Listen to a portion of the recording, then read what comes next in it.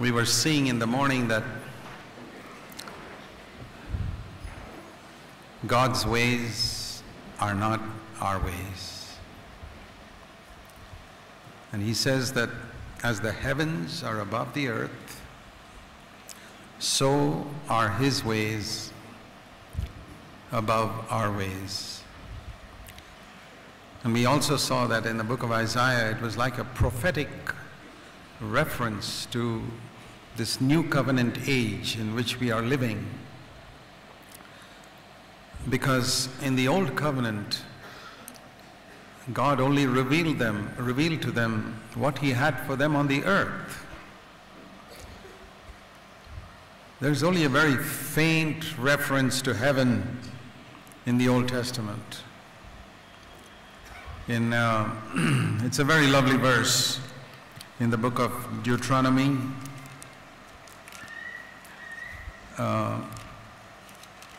Of course, they couldn't experience it, but the Lord told them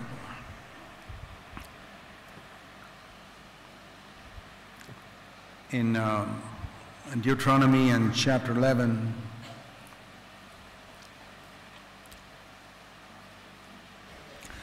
and verse 21, he says, when you get into this wonderful land I'm giving you, I want your days to be multiplied. I want the days of your children to be multiplied.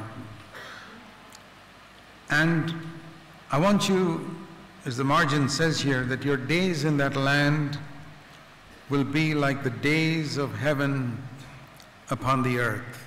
It's an alternate translation to what you see there. He was telling the Israelites, I want you to live on earth and each day must be like a day of heaven on this earth. But they couldn't experience it. It was something that could be fulfilled only after the day of Pentecost, like we sing in that chorus, heaven came down and glory filled my soul. That is the whole purpose of the gift of the Holy Spirit. So when the Lord says, my ways are not your ways, but are as different as the heaven is above the earth, he was talking about a future day, which is our day, when we can experience days of heaven upon the earth. And I just want to tell you this, we're not salesmen trying to sell something.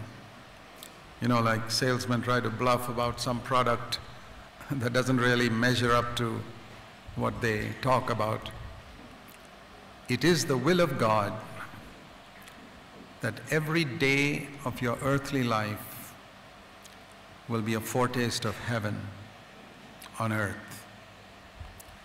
That in your family, in your home will be a little foretaste of heaven.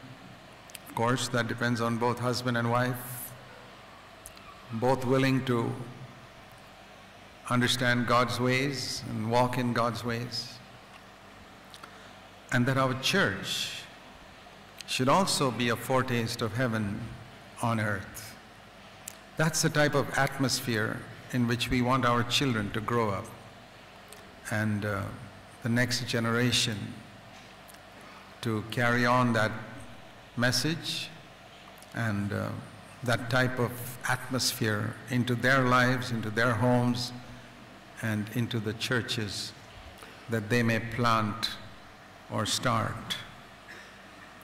And keeping this in mind, my ways are as different from yours as the heaven above the earth. So if I stick to my ways, I will not experience heaven upon the earth.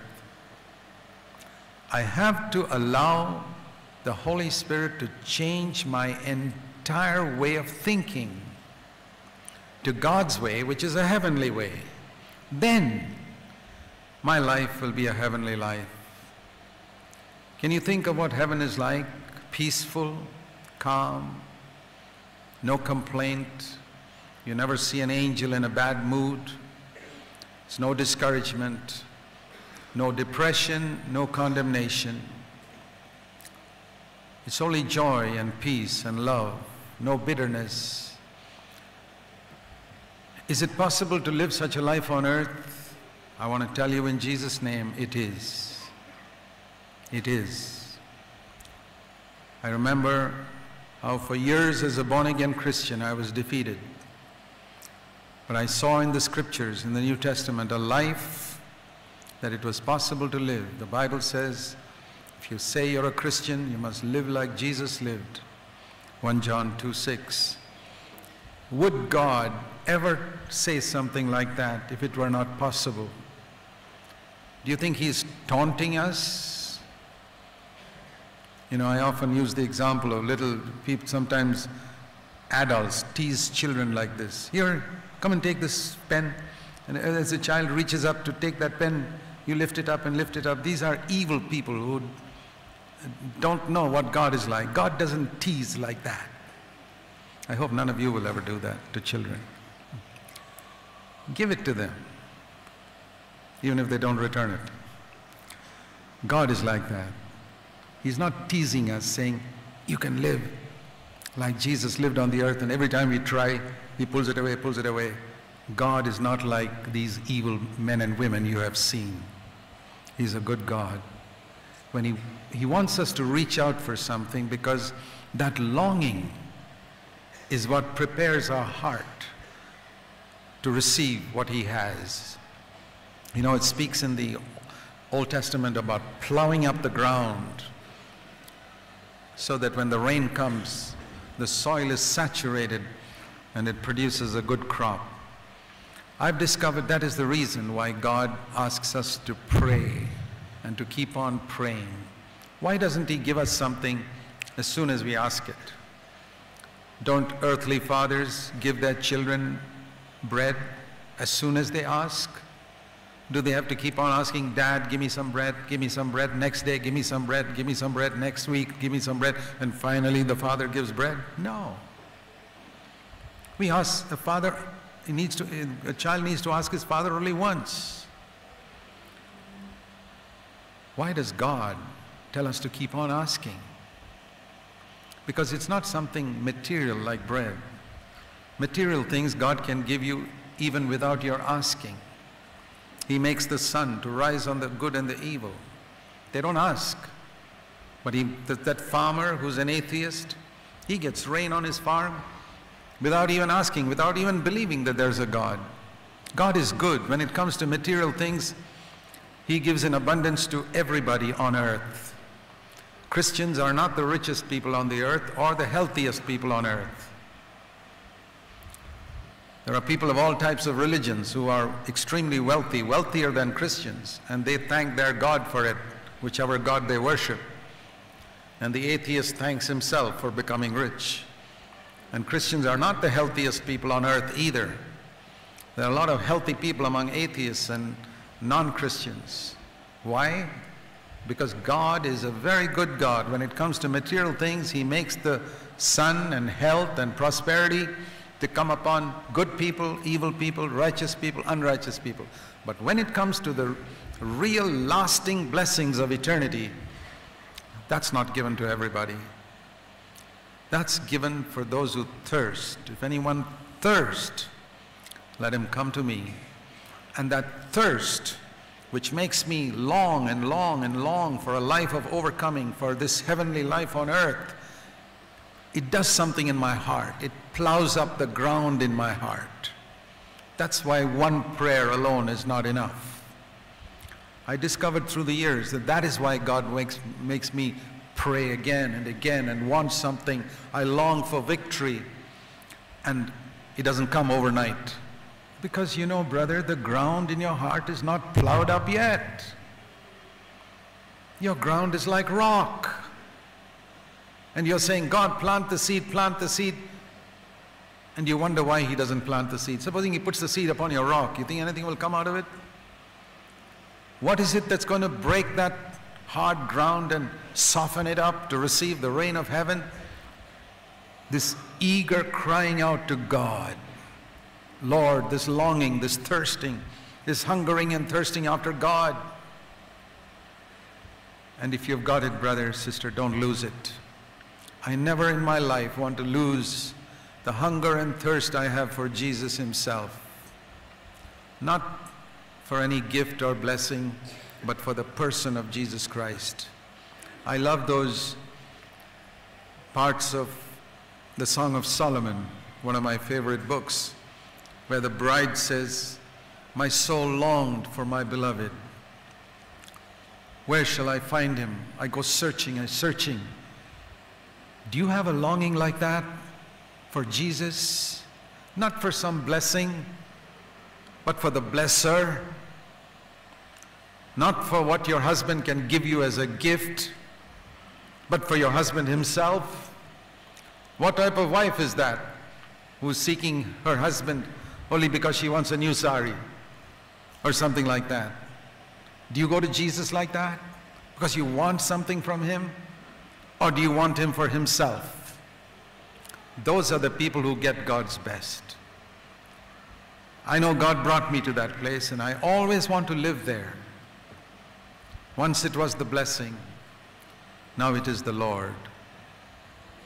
Once his gifts I wanted, now the giver. So that is the reason why God wants us to long. Lord, there is a heavenly life you have promised me on earth. Show me your ways. Teach me your way, how to get there. It says about Moses, it was quoted earlier in the afternoon in Psalm 103 by a brother, Psalm 103 and verse 7. He made known his ways to Moses, but to the children of Israel, he could only show his actions. You see the difference? To Moses, he showed his ways. But to the sons of Israel, he only showed his actions. What were those actions?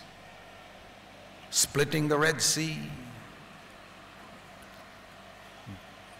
Food coming from heaven every day for 40 years.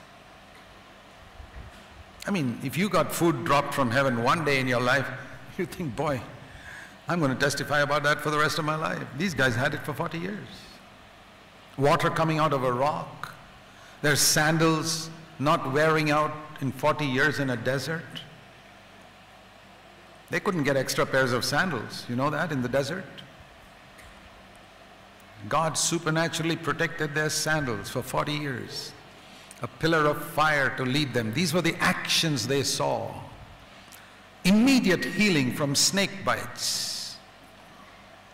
And when they wanted meat, hundreds of thousands of birds dropped dead so they could get meat in the desert. But they did not know God's ways. What does that teach us? You can boast that God did this for me. He did that miracle for me. He gave me admission into some college. He got a good wife or a husband for me. He did this miracle, that miracle. He gave me a job. He gave me a house. He gave me this health. He healed my sicknesses. They're all God's actions. And if you're satisfied with that, you'll never know his ways. Moses also saw all these things. He also got bread from heaven. He also ate the meat from the birds. He drank the water from the rock. But he left all that and went up into the mountain and said, Lord, I'm not satisfied.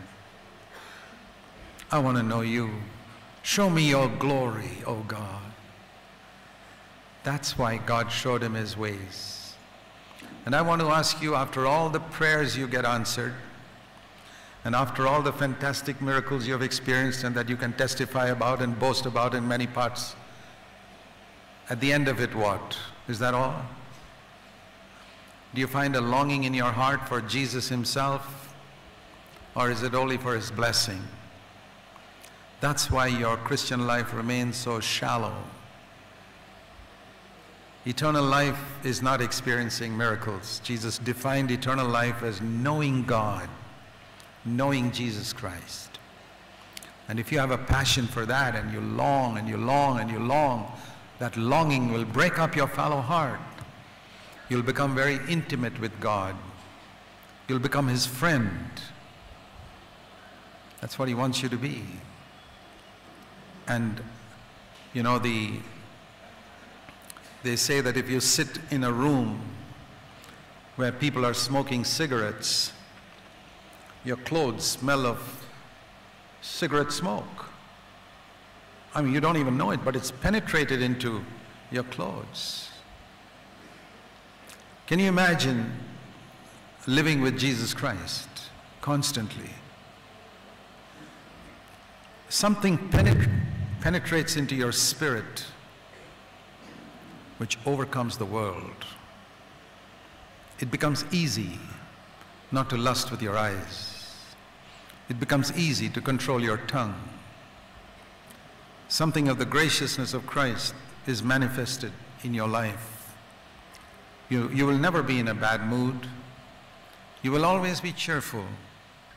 And you won't be so critical of everybody you see, always trying to find fault with somebody or the other, because you spend time with Jesus. Do you have that life? Do you know that such a life is there for you? Do you long for it? Do you want it, that your days may be like days of heaven upon earth? This is our birthright. This is what Jesus died for. Moses hungered for it. And so God said, okay, I'll show you my ways. The rest of the people will be satisfied with just my miracles. I say to the Lord, Lord, I don't care if I never see a miracle in my whole life. I don't care if I don't get any answers to prayer. If I can know you, that's fine. You know, this is the hunger that David had. He says in Psalm 27,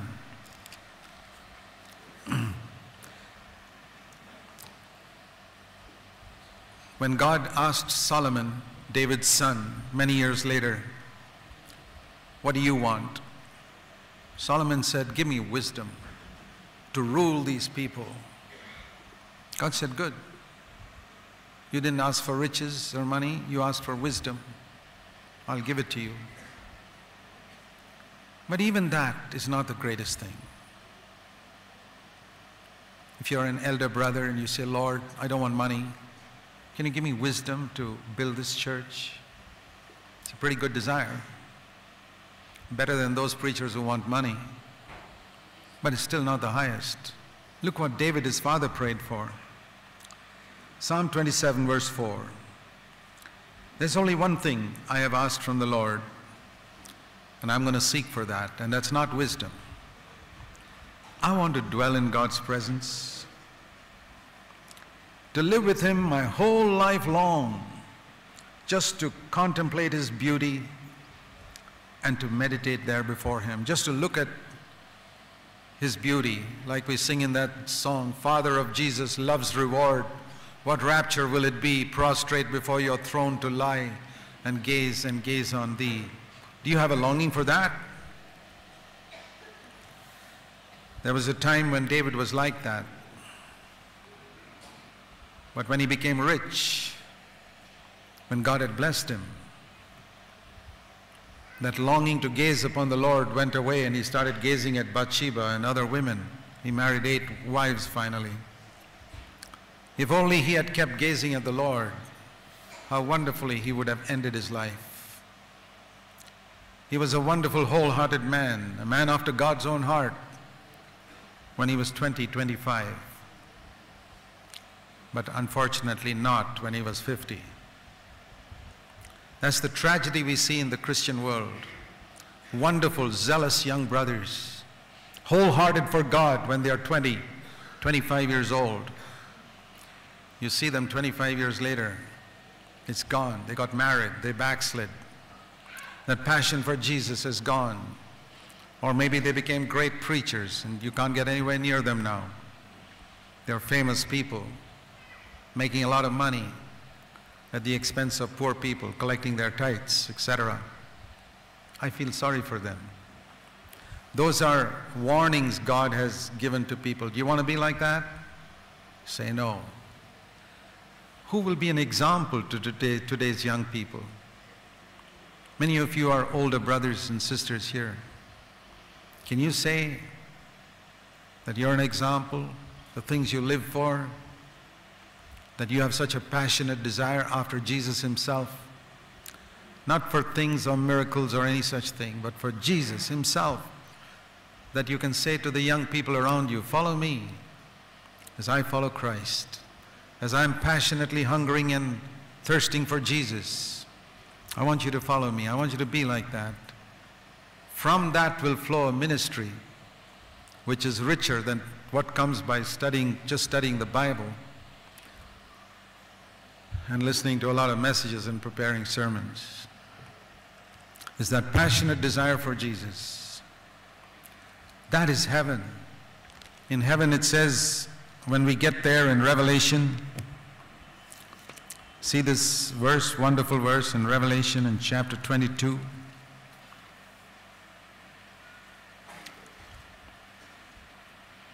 Revelation 22 is speaking about the river of life that flows from the throne of God. It's the last chapter in the Bible. And there won't be any curse, verse 3. See the last part of verse 3. And his bond servants will serve him. How? They will see his face. You say, that's all?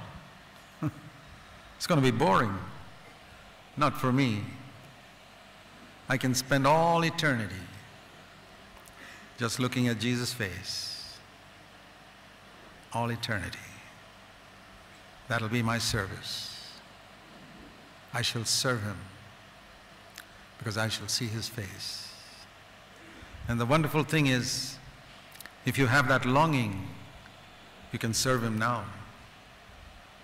And your service there'll be something heavenly about your service.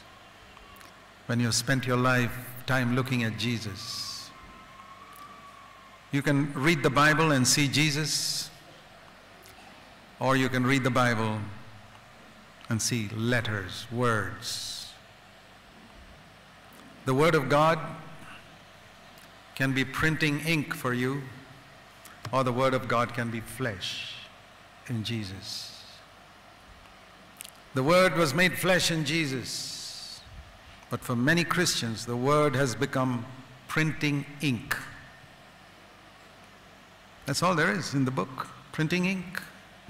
If you don't see Jesus, all you see is ink. Do you see more than that? His servant shall see his face. That is a heavenly life.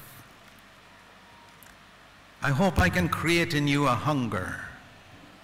I can't give it to you. No. People came to John the Baptist and he said, listen, I'll tell you honestly, I can baptize you in water. If you want baptism in the Holy Spirit, go to him. Jesus. Today's preachers will say, come to me, come, I'll lay hands on you, you'll be baptized in the Spirit.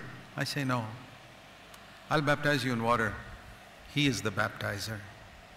Go to him. There's no partiality with him. He will immerse you in the Holy Spirit, and heaven will come down into your heart too. It came into mine. Changed my life. Go to him, brother, sister. He's the same yesterday, today, and forever. He will fill you with the Spirit of heaven, and you will serve him, and you will see his face. And there'll be an aroma about you. It's like it'll be more powerful than the most powerful perfume any lady sprays on her clothes. People will sense something in you. They'll say, you're different. They'll say, I knew this person 10 years ago, and he was so different. But he's so different today. What happened? Yeah, he lived before Jesus' face. That's what happened. It says in Matthew chapter 3, John the Baptist, who was the forerunner of Jesus, came preaching, saying, the kingdom of heaven is at hand. Repent. Now you need to see this. You've often heard me speak about it. If you haven't, let me repeat it for the benefit of those. It's no harm hearing it again, even for the 100th time. Here was the whole nation of Israel facing the things of earth for 1,500 years, blessed with every earthly blessing in Moses. Physical healing, there were promises there saying, I am the Lord your healer. Land flowing with milk and honey, and if they obeyed God, all their enemies would be defeated. There were promises like in Deuteronomy 28, you'll never borrow, you will lend, you will always be on top of all the nations, even though you're a small little country. God fulfilled it. But it was all earthly. There was no promise that you will be more Christ-like, you'll be more like God. No. You'll have prosperity. How do you describe the prosperity of Job? He had so many thousands of camels and so many thousands of donkeys. Well, I'll tell you honestly, I don't want camels and donkeys. What will I do with them? Today's equivalent may be cars. You got a Mercedes-Benz and you got something else and you got this type of house. Is that all there is that God gives? That's all they got in the Old Testament. But in the New Testament, John the Baptist says, all of you Israel, will you turn around now? Turn your back to that earthly kingdom? The kingdom of heaven is near. It hasn't come yet. It'll come only on the day of Pentecost. But I've been sent to prepare you for that. And the way to be prepared for that is by turning your back to the things of earth. Have today's Christians heard that message? No. He was the forerunner who prepared the way for Jesus Christ. How did he prepare the way for Jesus Christ? By telling people, 1,500 years you sought after healing and prosperity and camels and donkeys and gold and silver and suppressing your enemies and making a lot of money. Now when will you turn your back to that, because there's something far more glorious than camels and donkeys and houses and lands and prosperity and healing? How many people today, Christians, believe there's something more wonderful than earthly prosperity and healing? Something more wonderful than cars and houses and lands and everything that the world considers wealth? How many people say, Lord, that's not what I'm going to seek. I'm going to seek after you. There are a lot of Christians who think, I like to have both. It's like that Sunday school child. The teacher had told the story of Lazarus and the rich man. Poor beggar Lazarus died and went to heaven, and the rich man went to hell. And at the end he asked, now children, who do you want to be like? Lazarus and rich man, and nowadays children are pretty smart. One child said, I'd like to be like the rich man on earth and like Lazarus after I die. Great. But somehow it doesn't work that way. It's not a question of being rich. It's not a question of your salary or your wealth. It's a question of what you live for. What do you live for? John the Baptist's message was, you will never get this kingdom if you don't turn your back for what you have been pursuing for 1,500 years. Repent means turn around, let your mind. The Tamil translation is so beautiful, mananthirumbal. Mananthirumbal means turn your mind around. That's repentance. It's the most beautiful translation of repentance I've ever heard in any language. Turn your mind around from being occupied like you have been for 1,500 years. In your case, it may not be 1,500 years, it may be 15 years or 30 years where your mind has been occupied with earthly things. Turn it around, and the kingdom of heaven, it's not near now, it has already come. It came on the day of Pentecost. But even though it has come on the day of Pentecost, we have millions of born-again Christians who got their back to that because they're facing the things of earth, just like the people of Israel. Do you know how many preachers of the gospel today on television and on public platforms go back to Deuteronomy 28 to get their gospel? The blessings of the gospel are in Ephesians 1 verse 3. He has blessed us with all spiritual blessings in heavenly places in Christ. They don't go there. The blessings of the gospel are in Romans 6:14. Sin shall not have dominion over you. They are in Galatians 5:23 and 24. Love, joy, peace, long-suffering, gentleness, goodness, faithfulness, meekness, self-control. People are not interested in all that. It's all Deuteronomy 28. Plenty of money. The only thing they don't want from Deuteronomy 28 is plenty of children. Leave out that part. But plenty of money and plenty of prosperity in business and healing and all that. No wonder we have a generation of Christians, and the devil has done a fantastic work in twisting the gospel and leading Christians back full circle to the old covenant, which was abolished on the day of Pentecost, and get them occupied with it. And I'll tell you, I'm not surprised by these preachers who are blind in any case.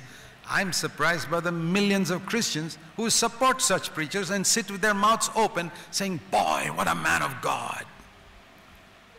I'm surprised at some of our CFC believers who think these preachers are preaching wonderful messages. It's all psychology. Tell me honestly, how many of them have led you to victory over your anger and over your love of money? They haven't. They've just made you feel nice at the end of listening to their 1 hour. And you live the same old defeated life and the same old defeated life in your home. Don't let the devil fool you. There is another kingdom that Jesus came to give. We read in Matthew chapter 4, when John the Baptist was imprisoned, Jesus began to preach the same message. Chapter 4, verse 17. From that time, Jesus began to preach the same thing. Hey, you fellas in Israel, turn around. Turn your mind around, because the kingdom of God is near. It's coming. The kingdom of heaven is near. Further down in chapter 4 and verse 23, Jesus went through all Galilee, teaching in the synagogues and proclaiming the gospel of the kingdom of heaven. That's what he was preaching. How many people are preaching the gospel of the kingdom of heaven today? Do you know the number of people who are preaching a gospel of the kingdom of earth? How many people are leading you into a life of heavenly blessing? Let me turn you to another verse, chapter 9. Matthew chapter 9 and verse 35. Jesus was going through all the cities and villages, teaching in their synagogues and proclaiming the gospel of the kingdom of heaven. The same old message. He tirelessly went from city to city, from village to village, teaching about the kingdom of heaven. That's what every preacher should be doing. Go from city to city, from village to village. I'm sure it involved a lot of sacrifice. He did it. He probably spent many sleepless nights, but he was determined to go from city to city, from village to village, proclaiming the kingdom of heaven, because nobody else was preaching it in his time. How many people do you think are preaching that in our time? Do you have a burden in your spare time to go from city to city, from village to village, to tell them, hey fellas, there is another gospel that Jesus died for? Or do you want to live your own comfortable life? You don't have to give up your job. But all of us have a lot of spare time, and we can make time if we want to. If we have a passion that other people should have this wonderful life I've experienced. I'll tell you why we don't do it. Because we haven't experienced it ourselves. Then we have nothing to give. That's why we need to experience it first. And then there'll be a passion that other people should have it. what I have. When Jesus was in heaven, what was it that brought him down to earth? A tremendous passion. Those poor people on earth who are defeated must enjoy this heaven that I have. And he came to earth. And when you experience a heavenly life, you will have that same passion that other people may also experience, this wonderful life that God's given you. In a world where the devil's fooled so many people and so many Christians, you'll have a longing to share with them that life of overcoming, the life that the apostles spoke about. Rejoice always in the Lord, all the time, 24/7. Be anxious for nothing means zero. Bridle your tongue 24/7. What a life. Thanks be to God, 2 Corinthians 2:14, who always leads us in triumph in Christ. Not I'm walking in triumph in Christ. Thanks be to God who leads us in triumph in Christ. I remember some time ago the Lord said to me, don't say you got victory over sin. Say Jesus has kept me from falling. Same thing, but tastes a little different when you say Jesus kept me from falling than saying I got victory over sin. Jesus kept me from falling. He can keep you. He went around preaching, teaching the kingdom, about the kingdom, and the healing was a confirmation of the message of the kingdom. And then it says, he looked at the people, verse 36, and he felt compassion for them because they were not experiencing this heavenly life. They were distressed, dispirited, discouraged, like sheep wandering here and there without a shepherd, not knowing where to go, what is the right direction. Most Christians are like this. I know from the number of emails I get. This is how most believers are. Defeated, defeated, defeated. And then he looked at his disciples. Remember, we're talking about the kingdom of heaven.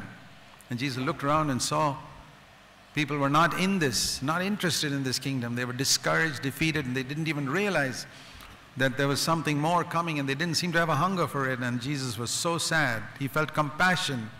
I believe as he looks at Christendom today from heaven, he has compassion that so many people for whom I died that they might have a heavenly life. Look at the way they're living. Look at their homes. And he says to his disciples, that's to you and me. The harvest is plentiful. The laborers who will preach the kingdom of heaven are few. Will you be one of them? Or at least will you pray that the Lord of the harvest will send forth such workers into his harvest? Brothers and sisters, half of India is women. And you know, in our Indian culture, it is very difficult for a man to go and sit with a woman and counsel her. Who's going to reach them? All your sisters. Who else? If you will be gripped with a passion to see Jesus and to experience this heavenly life and share it with other people. And after saying this with this tremendous burden, you know, everything comes out of a burden. I'll tell you this, my brothers and sisters. If you don't have a burden for something, all your work is going to be a dead work. I'm sick and tired of these prayer meetings. I've been to umpteen hundreds of prayer meetings where people prayed. It was a formality. There was no burden. I got sick and tired of those prayer meetings. I said, Lord, I never want to go to such prayer meetings. Because a prayer meeting without a burden is a waste of time. It's a dead work. It's a formality. Wednesday night we'll have prayer meeting. Everybody comes. Where's the burden? Jesus prayed with a burden, and then see the next verse. Pray that the Lord will send forth workers into his harvest. You've got to read it all in context. Then immediately Jesus called his 12 disciples and said, I want you to go out and preach. And what shall you preach? When you go, wherever you go, verse 7, preach! The kingdom of heaven is near. You see that? John the Baptist preached it. When John the Baptist finished his ministry, Jesus started preaching it. And he looked at all these people. The crowd was so great, he could not go everywhere in Israel himself. He called his 12 and said, you fellas go, and you know what you should preach? Preach that the kingdom of God is near. Kingdom of heaven, a heavenly kingdom. You fellas in Israel have been just living for earthly things. Now there's another heavenly life coming if you want it. Do you think many people responded? Very few. So in verse 14, if somebody does not receive you and doesn't give heed to your message of a heavenly life, don't get discouraged. As you go out of that house or city, just shake the dust off your feet and just go away from there. Don't, if they're not interested, go and find somebody else. There'll be somebody else who's interested.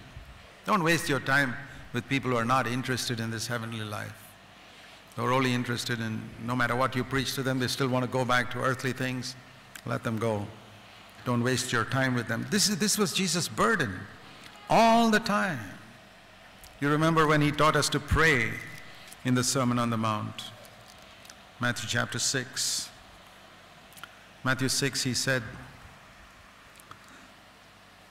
in the past, all of you Israelites, you remember the disciples were all Israelites, you've been praying for all the things listed in Deuteronomy 28. Lord, give us more sheep, more camels, more donkeys, more better crop, and more barley and more wheat, and make us millionaires, and etc., etc. And if Peter, like Peter, were fishermen, Lord, give us plenty of fish, and give us healing, because you said the Lord is our healer. Claim it, brother. Claim it, the Lord is your healer. That's what you've been seeking. Now I'll tell you what to pray for. Pray like this, Matthew 6, verse 9. Our Father who is in heaven. Where is he? He's in heaven. That's my dad. I want to be with him. Let your name be respected, hallowed. Your kingdom come. Lord, I want the kingdom of heaven in my life. Start praying like that. Many of us have thought that prayer is, oh Lord, someday in the future come and establish your kingdom on the earth. He'll do that. He'll do that even without your praying. I'll tell you that. You think Jesus will come only if you pray that he should come? Whether you pray or not, he'll come. But there's something else you need to pray for. Lord, your kingdom come into my life now. Because he's talking about the kingdom of heaven all the time. Lord, Father, I want your kingdom to come in me. I want your will to be done in my life. It's me on earth as it is in heaven. You understood now? Your days will be like the days of heaven upon earth. It is a prophecy almost in Deuteronomy. We saw that in chapter 11. And here's the answer. Pray for it. Pray, Lord, that my life will be like the days of heaven upon earth. That's what he's asking us to pray, that your kingdom of heaven will come into my life. He's talking about earth only. Yes, I need my daily bread, verse 11. Give me daily bread and help me to forgive others. All that is good. But Lord, first of all, let your kingdom come. Before we pray for earthly things, I'm not saying we shouldn't pray for earthly things. We need food, we need clothing, we need shelter. We need to give our children education so that they get their food, clothing, and shelter and don't become beggars one day. You think God is not interested in it? He's interested in all of that in that one prayer. Give us this day our daily bread. But let me seek God's kingdom first. Thy kingdom come into my life. And that's why he said at the end of it in chapter 6 and verse 33, seek first that kingdom. Seek first the kingdom of heaven in your life, that you'll have a heavenly life.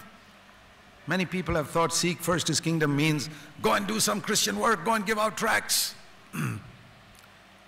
go and preach. Seek first his kingdom. That's not the meaning. They didn't have any tracts to give out in those days. Seek first his kingdom meant exactly what he taught them to pray. Our Father, your kingdom come, your will be done. Where? In my heart first. Give me daily bread. Give us, Lord, in our midst, let your kingdom come. This is what he taught us to pray for. We have missed something. So many references to the kingdom of heaven, and we've missed it. But we don't have to miss it anymore. And what happens when we miss it? Here and there, you'll find the most unlikely people who have not heard so much as you and I have heard in CFC churches, longing. That's been one of the great delights of my heart. When I see so many people in our churches who have heard these messages 25, 30 years and are still pursuing the things of earth, still losing their temper and living in sin, and no testimony that we have experienced the days of heaven and earth. Here and there I find people who unexpectedly, from the most unlikely places, and they hear the message once, maybe on the internet, or somebody gives them a DVD, and they are gripped by it. I remember a brother in another country telling me, "Brother Zac, I have been through the Bible in 70 hours twice already." I say, praise the Lord, there are people in CFC who haven't even been through it once because they think they know everything. Well, I hope you have a heavenly life. I'm not saying that you have to listen to that to have a heavenly life, but I hope you have a heavenly life. But I doubt very much. If you had it, there'd be a different aroma about your life, brothers and sisters. Do you have a hunger and a thirst, a longing? See chapter 8 for one example of that. There was this Roman centurion, verse 5. He had never read a Bible. He didn't worship Jehovah. I don't know what all gods the Romans worshipped. Maybe idols, I don't know. He didn't know head or tail about it. He'd never been in a synagogue. They wouldn't let him inside. He was a military man who's probably killed many people. He was a military man, a soldier. But sometimes in the most unlikely places, you find a man with a hunger for God. You wouldn't think that a military man who's an idol worshiper would have a hunger to know the true God. But there was. I thank God in the midst of different religions, sometimes I find somebody who's got a hunger for God. The most unlikely person. And such a hunger for God that beats all these people who have been listening to messages for 20, 30 years. He heard about Jesus and he believed. And he had a burden for his servant. Now, it's very unusual for a military man to even bother about his servant. Servant means a slave. Okay, if you're sick, I hope you get better. I'm not going to waste my time over you. I've got a lot more important things to do. I mean, if it was my son or something, I'd do something for my servant. There was something about him. A man who longs after God, has compassion even for his servants.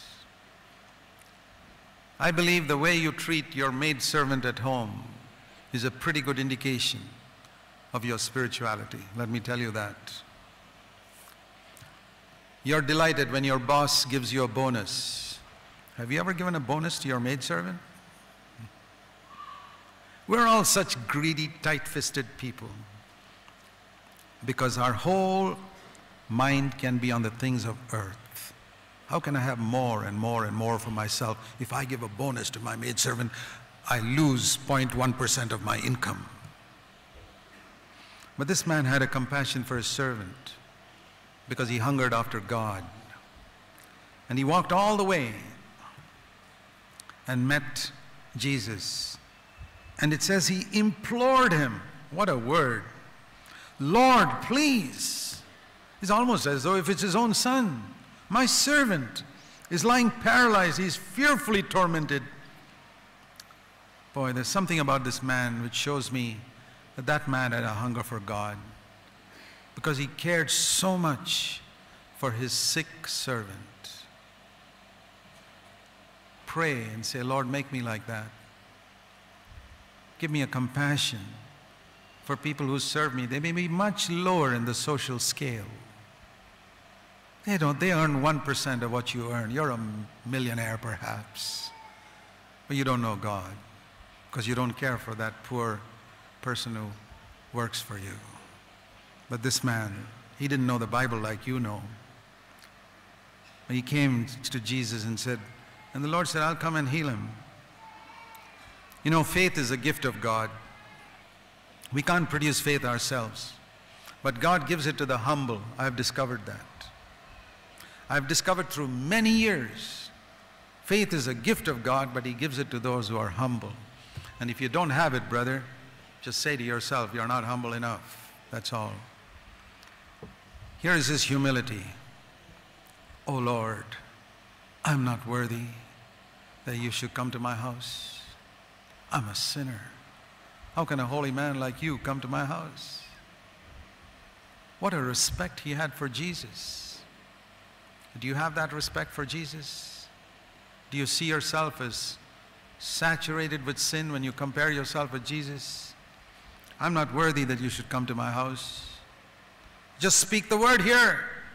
My servant will be healed so many miles away. Because I'll tell you why, Lord. I sense that you're a military man. You know, military people can recognize other military people quite easily. There's something about a military man which you detect. And this man said, I don't know about this. He doesn't look like a military man, but there's something about him which is military. He's a man who's under authority. And I know he's got authority. His words will have authority. I'm a man under authority. When my general tells me to go, I go. When he tells me to come, I come. And so therefore I have authority over soldiers. I tell them to go, they go. I tell them to come, they come. And I know, Lord, you're like that. Speak to that sickness, it'll go. And Jesus said, he looked around at all the Jewish people there and said, I'll tell you something, fellas. I've never found such faith in all of Israel. Not even in Peter, James, or John. None of you people, you who read the Bible every day, this man who hasn't read the Bible has got more faith than all of you. I've seen that. I've seen Hindus who have a hunger for God that beats outright so many Christians. I'm not saying they have found the way. I'm just saying they got a hunger for God. That's what made Sadhu Sundar Singh find God. He had such a desperate hunger for God. When he was 15 years old, he said, I can't live on earth without you, God. You have to reveal yourself to me. And he got a revelation at the age of 15. Can you beat it? Boy, I would like to see a few 15-year-olds who have a hunger for God. They will see visions which other people don't see. And then Jesus said, you know what will happen? A day is coming when you fellas who heard the message for so long, he says, you won't be there. But these people will come from east and from west, verse 11, and they will sit with your fathers, Abraham, Isaac, and Jacob, these great men of God whom you respect, whom you have been very close to. They'll be at the table and you won't be there. It's these other people who had a hunger who will be there.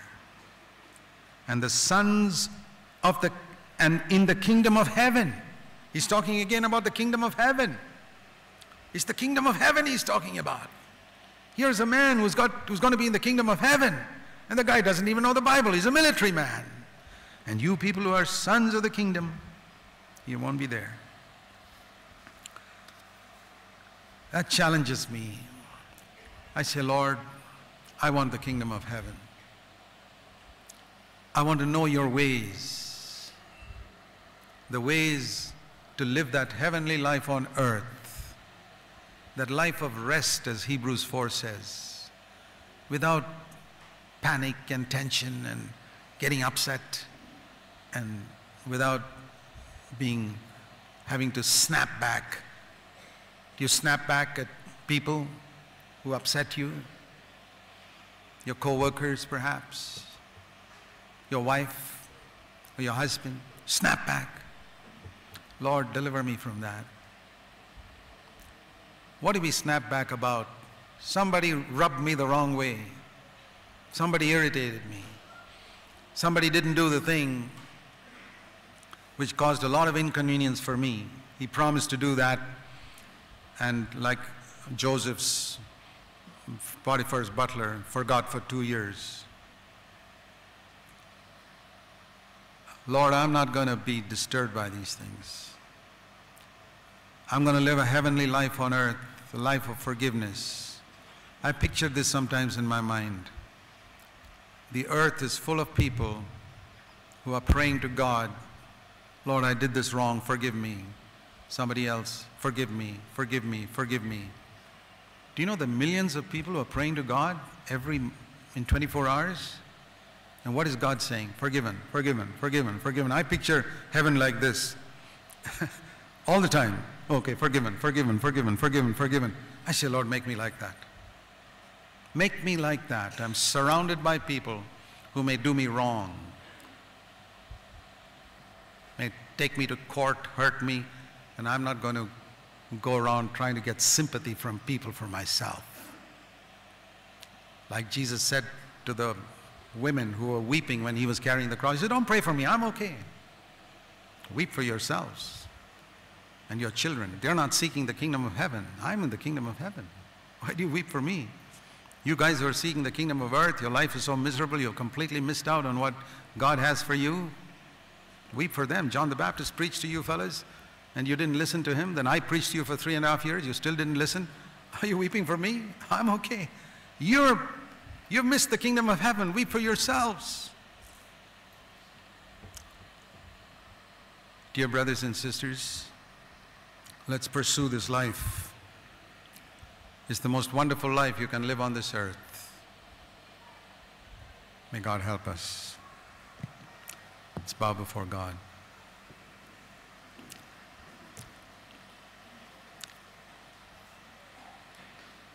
What we need is not answers. What we need is a hunger.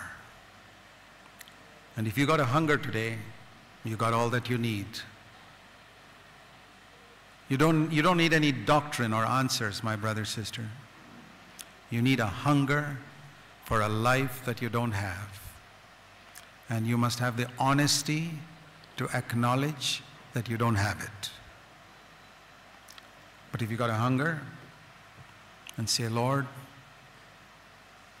you give me a hunger, pray one more thing. Lord, I pray I'll never lose it. I pray I'll never lose it till I get this wonderful life that you've promised us, that you died on the cross to purchase for me. I want it. Let's bow our heads. Heavenly Father, the devil is a thief who has stolen our birthright from us, but it's not going to be true anymore for many of us who are bowed before you today. We're determined to seek the kingdom of heaven first, and we know that all the other things will be just added to us, but we'll get the kingdom of heaven first. Thank you for hearing us. In Jesus' name, amen.